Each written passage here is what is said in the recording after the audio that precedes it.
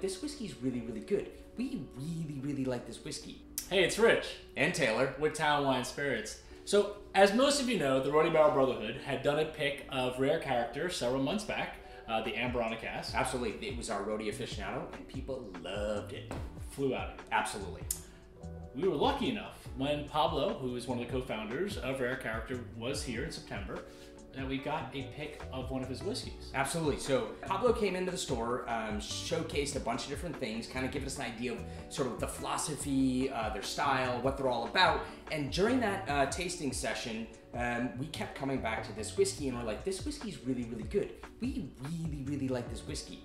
And so Pablo's like, well, it's intended for another market. And we did a little bit of arm twisting, and we sort of said, hey, come on, we want this barrel.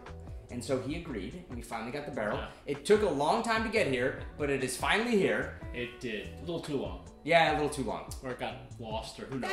Whatever, who cares? It doesn't make a difference. Yeah, it doesn't make a difference. But one thing though. Yeah. I'm curious. You keep saying whiskey. I do. The Rhody Barrel Brotherhood, as a brand, focuses on bourbon, a little bit of rye, and a little bit of tequila. We love tequila. We love tequila. But this is going to be a first for us. So this is actually a Kentucky Straight Malt Whiskey, which means it's 65% malted barley and 35% corn.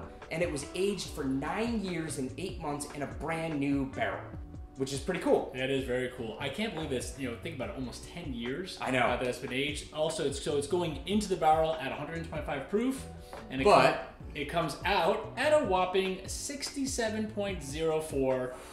Not proof. Not proof. Percent. It is. So this is certainly a high proof. Yeah. It is a monster. It is a big boy. But it is fascinating. It is fascinating. Also, one other little tidbit of note here. We did open this bottle up a few hours ago. We first tasted it. It was really tight. It needs a little time to open up yes. to get there and really, I think, it start to express itself. Yep. Also, as I think most of you know, Taylor and I are not really ones to typically add water. Yeah, I'm usually like, okay, I don't want to add water. Yeah. I want the purity of the spirit. I want to taste it. And this may be a case, or rather, it is a case where you need to add water. So we did, of course, a little taste comparison without water. Yeah.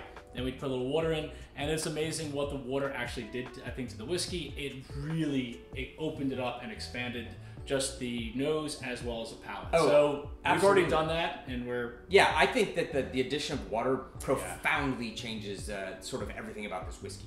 And this whiskey sits in a lot of different places. It hits a lot of different categories.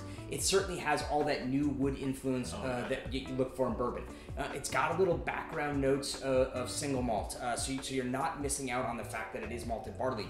But you had referenced something else that I really, really like, and I think it's very, very important. I did. So I almost was referring this to as a aged rum. Yeah. Something like a Foursquare. Again, they're kind of the upper echelon of aged rums at this point. Foursquare is like the Pappy Van Winkle of the rum world. It's really hard to get. The quality is exceptional. But the nose goes from that beautiful wood. I love. There's a soft cinnamon, not spicy, but you had mentioned. Yeah. So to me, the cinnamon comes across as that Vietnamese cinnamon, like a Vietnamese cold brew. It's really sort of like it's really friendly. It's really cool. And then there's this deep, dark molasses flavors, and that's where I'm getting the rum from. That's why I mentioned it. And then there's that little bit of this. I don't want to call it backbone, but a little bit of the back palate. You get a little bit of that kind of meadow hay kind of the malt. So aromatically, it's fascinating. There's a lot there, and I almost don't want to drink it. It's sort of the whiskey now. The more I spend time with it, the more I'm just like, I just want to really get in my nose into it and really, really keep getting into the aromatics. It keeps opening up, definitely over time and with the water. And the palate's just, it's amazing how it just continues to linger. Oh, it's really nice. Oh, it's long. It sits on the palate for a long time. So this is a deep, dark, concentrated, full-bodied whiskey that's got a lot of intensity and flavor, but also has a lot of complexity. There's a lot going on. It's really, really cool. I think it's also really, you mentioned that this would I think, bridge between multiple gaps or multiple taste profiles. Yeah. And it truly does. I think it hits that bourbon drinker with the wood. It kind of gets that whiskey malt Scotch drinker, and then really anything in between. It's unbelievable. It's really unique. It's really unique. So that's sort of the idea behind the Exceptional Cask series from Rare Character, is to find things that are really, really unique, really interesting, that really hit on flavor profiles that are going to be outside of that sort of normal bound, but are exceptionally made. This absolutely nails it. They hit it out of the park. Absolutely. It's really just dynamite. I mean, Pablo and team, the whole Rare Character crew, you guys did a fantastic job with this. So. Yeah.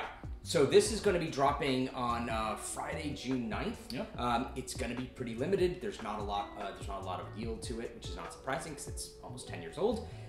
It's going to be $115. So don't hesitate, grab it because it's going to be gone. That's right. Hop online quick, get in store, and get it before it's gone. All right. Hey, thanks again. Cheers.